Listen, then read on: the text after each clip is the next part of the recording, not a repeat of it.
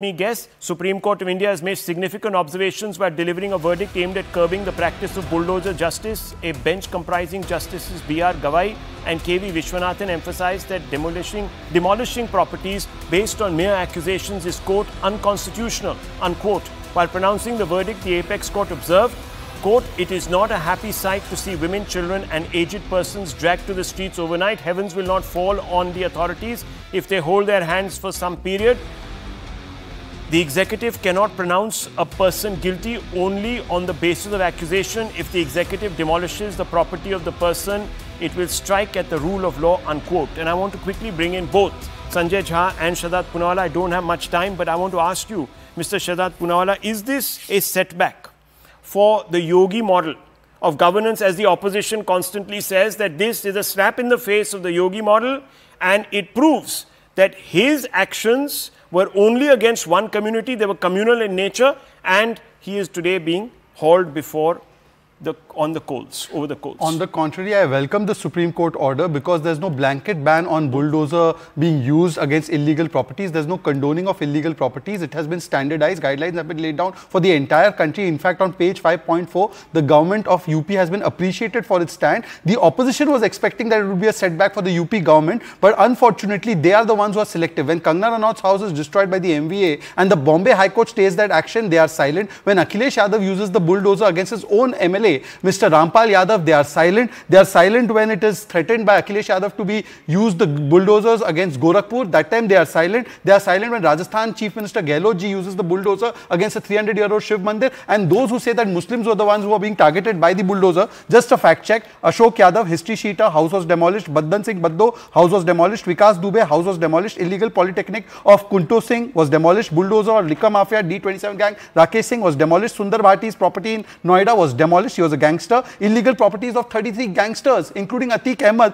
who, by the way, killed Umesh Pal from the PDA Samaj. So, this narrative building can go on, but in fact, the bulldozer justice has been given guidelines to do it with, and therefore we are very happy. But, Mr. Sanjay Jha, Telangana 75 houses were bulldozed at 3 a.m. by Revant Reddy. One word of objection on that. One word. So, that's the question. Sanjay Jha, is today's Supreme Court judgment being used to score political points against one person, Yogi Adityanath? Is that what's really happening here? Rahul, let me tell you, I think the verdict today is not and should not be called bulldozer justice. It should be called bulldozer injustice.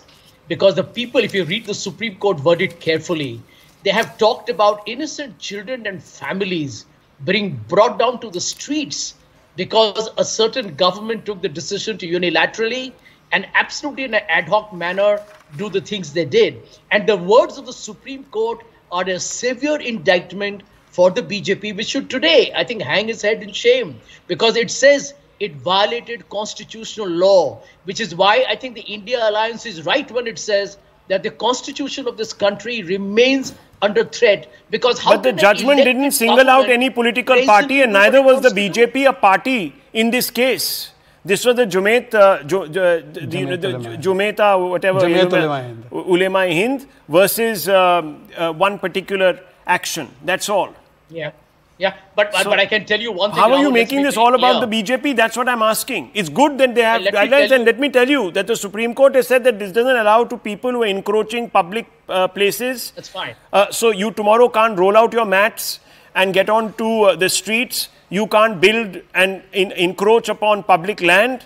You can't take over streets either. All of this stands. But Rahul, yes. Can you imagine the Supreme Court is doing the job of the exequitive and the government? Okay. Because the quick government response, sir. Supreme Court has to step in. Ultimately, Sanjay Jha, to remind you of your duties. Sanjay Jha, not just you, but all political governments. Sanjay Jha, ultimately, the sum and substance of your argument is that this is against rule of law, constitutional rule of law. Would you say that Congress should come out and criticize Sar Tan Se Juda lobby? Is that pro-rule of law? When have you heard Congress say anything about Sar Tan Se Juda? Condemned.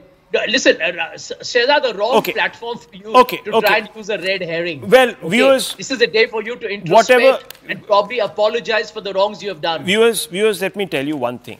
That the Supreme Court has at least laid down certain guidelines, but it has not stopped the action of demolishing encroachments. So there's a clear distinction that has been made. one just hopes that due process is followed, and we are always in favor, this channel, this show, this anchor, always in favor of due process. Hopefully now, with these guidelines, that will be observed. And let's not continuously politicize these issues anymore. We leave it at this, viewers. A lot more coming up on The Vantage.